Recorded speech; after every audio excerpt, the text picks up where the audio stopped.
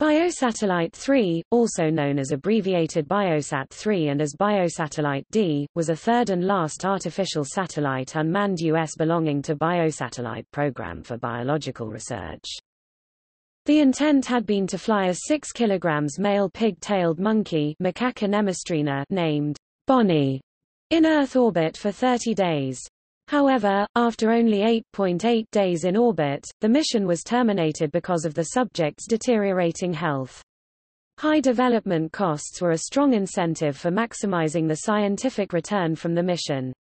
Because of this, the scientific goals had become exceedingly ambitious over time, and a great many measurements were conducted on the single research subject flown. Although the mission was highly successful from a technical standpoint, the science results were apparently compromised.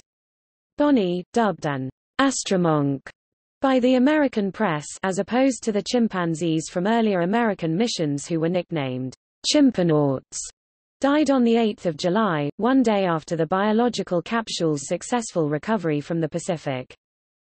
Despite the seeming failure of the mission's scientific agenda, Biosatellite 3 was influential in shaping the life sciences flight experiment program, pointing to the need for centralized management, realistic goals and substantial pre-flight experiment verification testing. The mission objective was to investigate the effect of spaceflight on brain states, behavioral performance, cardiovascular status, fluid and electrolyte balance, and metabolic state.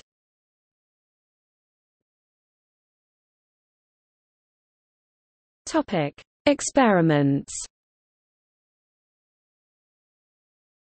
Determination of bone mineral loss during prolonged weightlessness. Effects of prolonged spaceflight on brain functions and performance. Topic: See also. Biosatellite 2, Beyond program.